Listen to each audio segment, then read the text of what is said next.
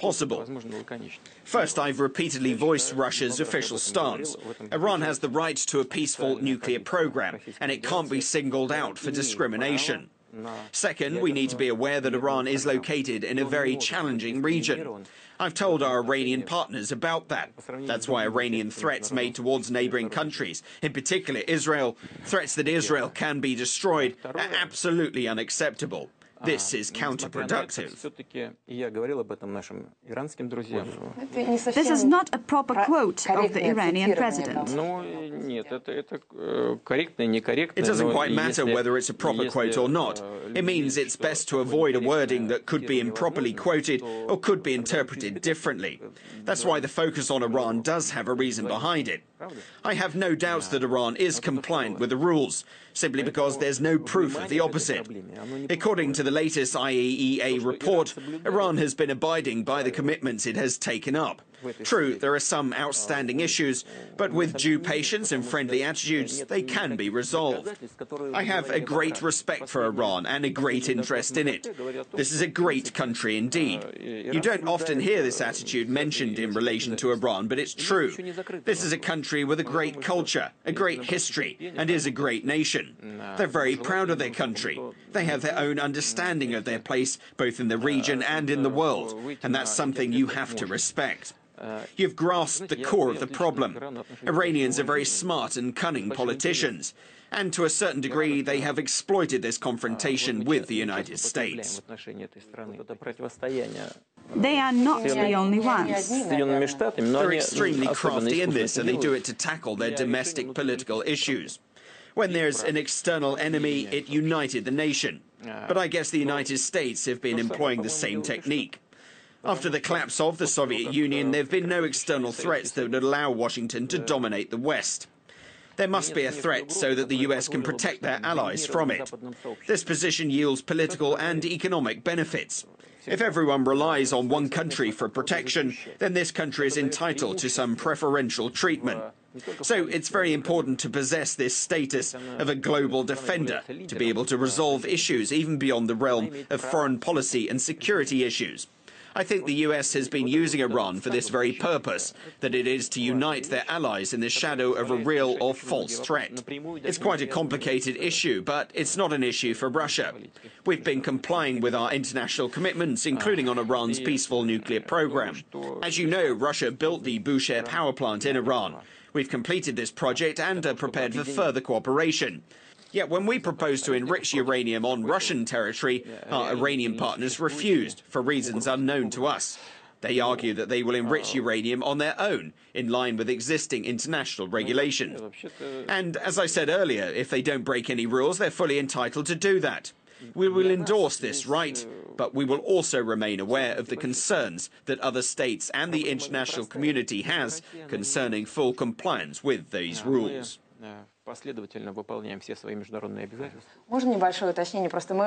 Can I clarify something? The thing is, I was asking you not only about the US-Iranian relations, but also about the US-Russian relations. Would you agree that we have fundamental ideological differences on key issues of international law? So right on the eve of my meeting with Barack Obama, you are pushing me to make some serious statements. It's a very important issue. If the country thinks it has more rights than others... I thought you wouldn't notice my deviation, but you did. Indeed, you are very persistent. To date, we don't have any significant ideological differences, but we have fundamental cultural differences. Individualism lies at the core of the American identity, while Russia has been a country of collectivism. One student of Pushkin's legacy has formulated this difference very aptly. Take Scarlett O'Hara from Gone with the Wind, for instance. She says, "I'll never be hungry again." This is the most important thing for her. Russians have different, far loftier ambitions, more of a spiritual kind. It's more about your relationship with God. We have different visions of life. That's why it's very difficult to understand each other, but it's still possible. That's why there's international law to create a level playing field for everyone. The US is a very democratic state, there's no doubt about that, and it originally developed as a democratic state. When the first settlers set their foot on the continent, life forced them to forge a relationship and maintain a dialogue with each other to survive. That's why America was initially conceived as a fundamental democracy. With that in mind, we should not forget that America's development began with a large-scale ethnic cleansing, unprecedented in human history. I wouldn't like to delve so deeply into it, but you're forcing me to do it. When Europeans arrived in America, that was the first thing they did. And you have to be honest about it. There are not so many stories like that in human history. Take the destruction of Carthage by the Roman Empire. The legend has it that Romans ploughed over and sowed the city with salt so that nothing will ever grow there. Europeans didn't use the salt because they used the land for agriculture, but they wiped out the indigenous population. Then there was slavery, and that's something that's deeply ingrained in America. In his memoirs, U.S. Secretary of State Colin Powell revealed how hard it was for him as a black man, how hard it was for him to live with other people staring at you.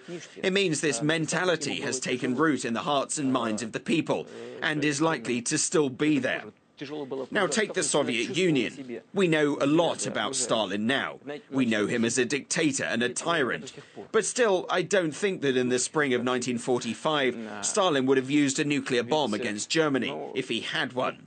He could have done it in 1941 or 1942, when it was a matter of life or death. But I really doubt that he would have done it in 1945, when the enemy had almost given up and had absolutely no chance to reverse the trend. I don't think he would. Now look at the US. They dropped the bomb on Japan, a country that was a non-nuclear state and was very close to defeat.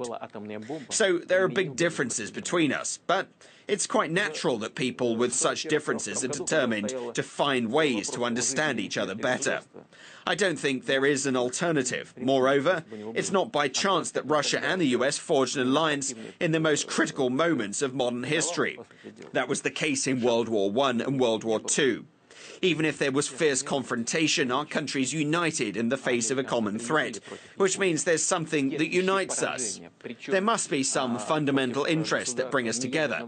That's something we need to focus on first. We need to be aware of our differences, but focus on a positive agenda that can improve our cooperation.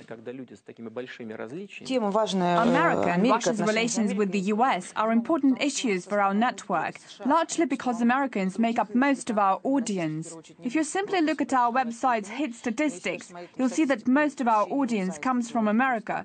So anything related to the US is a key topic for us. And here is Anastasia Cherkina, who has specially come over from New York for this meeting. She works at our US-based channel, RT America, which caters to an American audience and focuses specifically on American issues. Is that right, Anastasia?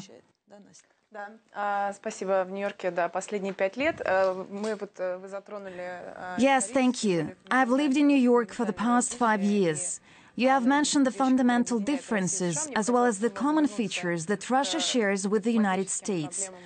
I would like to go back to our diplomatic relations and the present issues of international law. When I meet American politicians and Russia experts these days, I often hear them acknowledge off record that the Magnitsky Act has effectively come to replace the Jackson-Vanik Amendment, which demonstrates the same outdated approach towards Russia.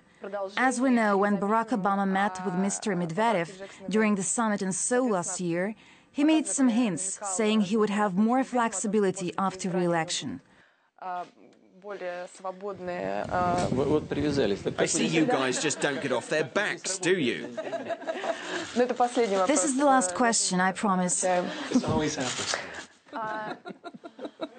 Obama hinted that it would be easier for him to cooperate with Russia. However, that is not what we are seeing today. We've already touched upon many of our remaining issues with the US. Why do you think the reset has not worked?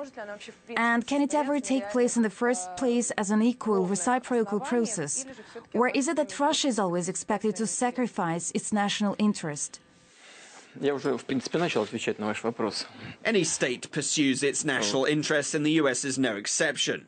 What's unique here is that the collapse of the Soviet Union left America as the world's single leader. But there was a catch associated with it, in that it began to view itself as an empire. But an empire is not only about foreign policy, it's also about domestic policies. An empire cannot afford to display weakness, and any attempt to strike an agreement on equitable terms is often seen domestically as weakness. But the leadership cannot afford to display weakness due to domestic policy considerations. I think that the current administration realizes that it cannot solve the world's major issues on its own. But first, they still want to do it. And second, they can only take steps that are fit for an empire. Domestic policy considerations play a huge role. Otherwise, you would be accused of weakness. In order to act otherwise, you either have to win overwhelming support, or there must be a chance in mentality. When people will understand that it's much more beneficial to look for compromises than to impose your will on everyone. But it certainly takes time to change those patterns of thinking in any country. In this case, it's the US. First and foremost, this change should take place in the minds of the ruling elite, in the broad sense of this phrase. I don't think that it's impossible. I think we've almost come to that point. I very much hope we'll reach it soon. Thank you, Mr. Putin.